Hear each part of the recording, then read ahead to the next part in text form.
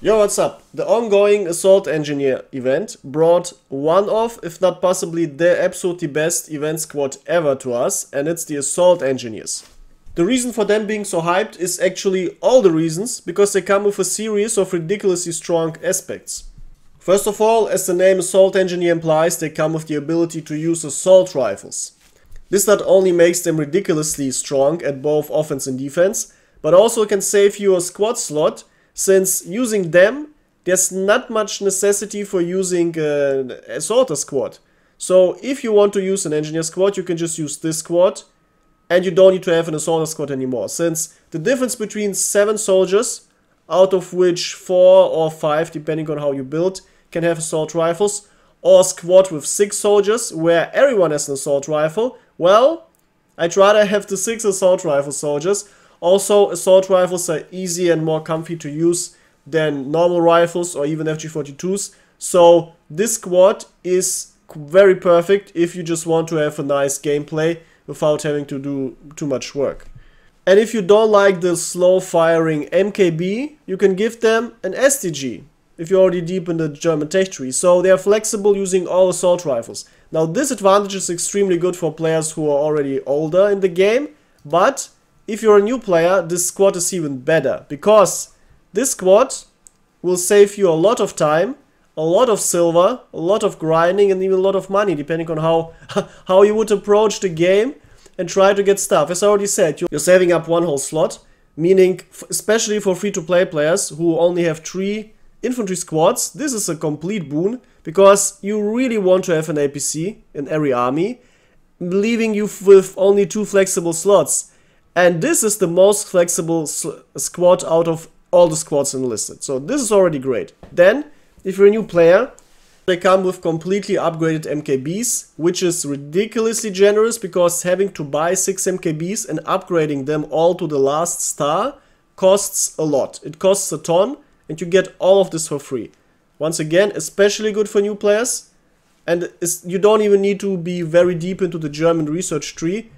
Just getting the squad with all of the upgrades, all of already completely upgraded, you don't even need to do anything or change anything yourself, it's just amazing. So you can jump straight into high BR matches if you want. This squad gives you everything you need for that. But wait, there's more, because you can actually make them even better. First of all, you can change their equipment. Now, what everyone can do is just give them an axe, give them a random pistol if you have them, though not really that important. Give them a flask, obviously, so they can run a lot, and give them something that resembles a mine or similar. And now the question is, do you want to have them with the backpack or not? The backpack isn't really that much needed, because, well, if you want to grind, here's the deal. If you're still low, or if you want to grind and get easy, fast experience, having lots of medkits means you can just heal all of your teammates. And you're gonna get a lot of experience for that, so this is good. What you can also do is just give them 3 medkits and 1 toolkit. Now you can repair. And this toolkit lasts for 14 activations. Now you can repair 14 times, which is gonna give you roughly 1000 experience. And you can heal all of your teammates. So this is the maximum experience grind setup. And it's ridiculously good. So this is actually what I recommend to new players who want to grind. If you don't want to grind or don't need to grind or whatever, you can do the following too. Instead of having the large backpack setup, you can just give them the large grenade pack. And now you can turn them into ridiculously overpowered offensive engineers. Yeah, you can give them this setup. And now you can have fun by being able to deal with all types of threats. So yeah. And, of course, you can also change their perks, because they come with, as you can see, 4 stars. And if you give them more experience, if you play them, you will unlock the last star. Also, if you have these orders, which you get randomly thrown in every time you go through your battle pass, you can just instantly click on that, and you get the last star instantly. So the question is, which perks do you really want? Well, since they're engineers, it's obvious. They already have the perfect fast building perk, which is the most important perk for an engineer. Being able to build things fast is absolutely crucial and changes many gameplay aspects a lot. Also makes the game more fun, because you don't have to waste as much time building stuff. But This perk is completely useless. You don't really need more building resources, especially not if you have 6 engineers at hand. So you can easily remove this one. And yes, paying the Gaijin tax for that is actually worth it, since I'm very sure every player in the world is going to use this squad. It's just ridiculously good and on all BRs and very comfy to play. Also, they come with advantages other engineer squads don't have. So this investment is worth it. So I recommend to re-perk it into Vitality. And now, if you want to use the squad on high BR with the assault rifles, you obviously want vertical recoil reduction. For that purpose, you need to remove a bunch of these perks. Now, keep in mind there's a problem of that you need to have 6 perks in the first row. And for that purpose, we just put in one here, put in one here. And then these are the actually good yellow perks. You want fast weapon switch, so you switch between your weapon and your hammer. And this perk you want to have your bots being able to shoot faster and more precisely during combat. You don't need this necessarily. You can have this, by the way, if you like it. Actually, you can have this. I personally don't really like it that much. Instead, I'd rather just have faster melee speed, attack speed. And of course, now we are free to have the additional recoil reduction. And our STGs are even more precise. Though, since you can also repack their equipment with these grenade setups, it's actually a good consideration to give them additional grenade range. Also, for the green perks, you can do whatever you want. Since they can't get fast running anymore, it's actually useful to give them faster walking speed, and then just one random fire extinguishing perk in case they catch fire, possibly by your own ampuller that you can build, because regarding the structures that they can build, they come with a complete set of engineer structures, meaning anti-air guns, anti-tank gun, light machine gun, and ampuller. For those who don't know what an ampuller is, it's basically like a recoilless gun or like a primitive mortar that throws Molotov cocktails. Yes, and they were used on the Eastern Front in the early war. They originally invented by the Soviets. They were very good for dealing with entrenched soldiers or soldiers in buildings on close range, close to mid-range. Very effective, also quite cheap to build the ammunition, quite easy to mix it up together. And obviously it wasn't real Molotov cocktails, it was specifically built spherical glass structures filled with incendiary fillings.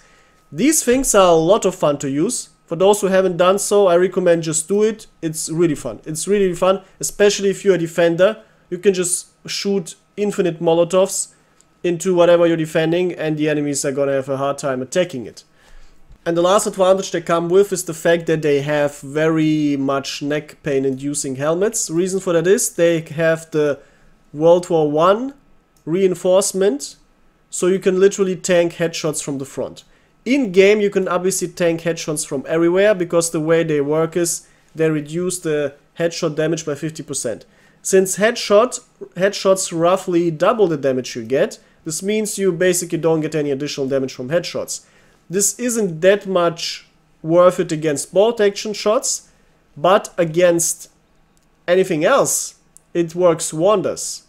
Especially against SMGs. Especially against fast firing SMGs that spray lots of bullets but don't deal that much damage. Yeah, your head will be literally safe. Also, since they're coded that they protect from headshots in general, it doesn't matter where you get the shot in your head, even from behind or from the side into the face, you still get a damage reduction.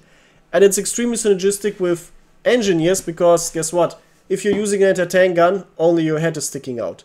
If you're sitting in a machine gun nest, almost all of the surface that you show to your enemy is your head. Roughly half of the surface you show is neck area, shoulders, and then the head. Or if you're an ampuller, same thing. If you're hiding in a building, shooting out of a window, also once again your head is sticking out. So this is ridiculously useful. Also better than the Soviet counterpart, which come with a body armor that reduces all types of damage by 10%.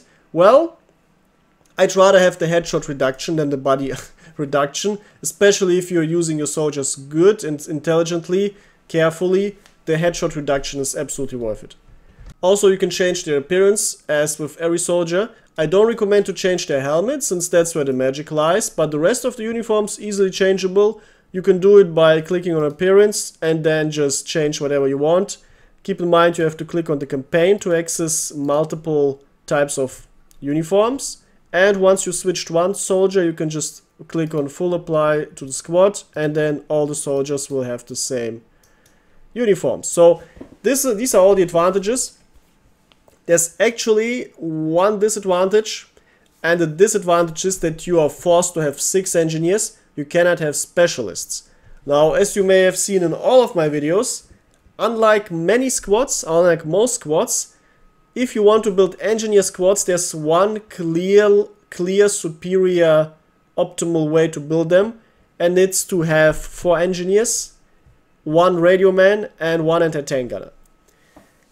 This is by far the optimal setup I would always use, and I'm also always using in any nation, any BR, any army.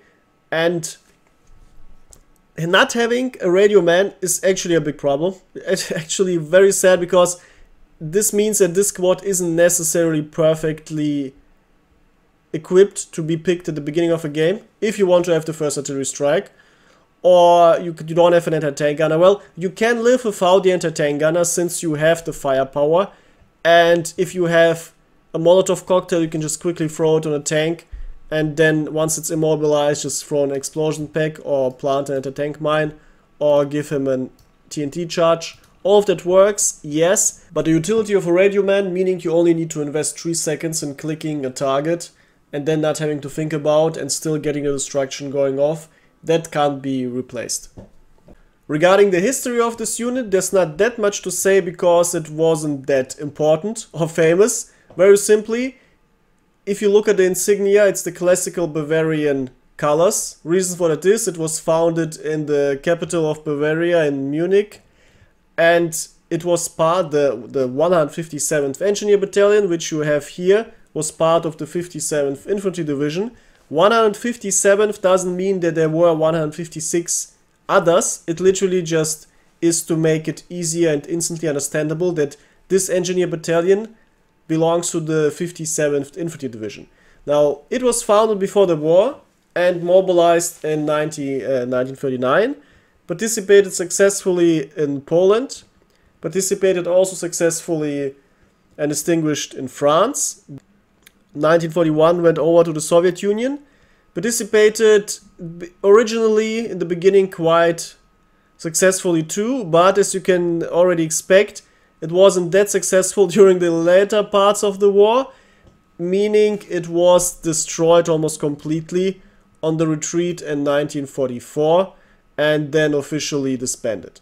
So yeah, unlike in real life, in Enlisted, this squad will definitely be extremely successful with all of the power that we already discussed.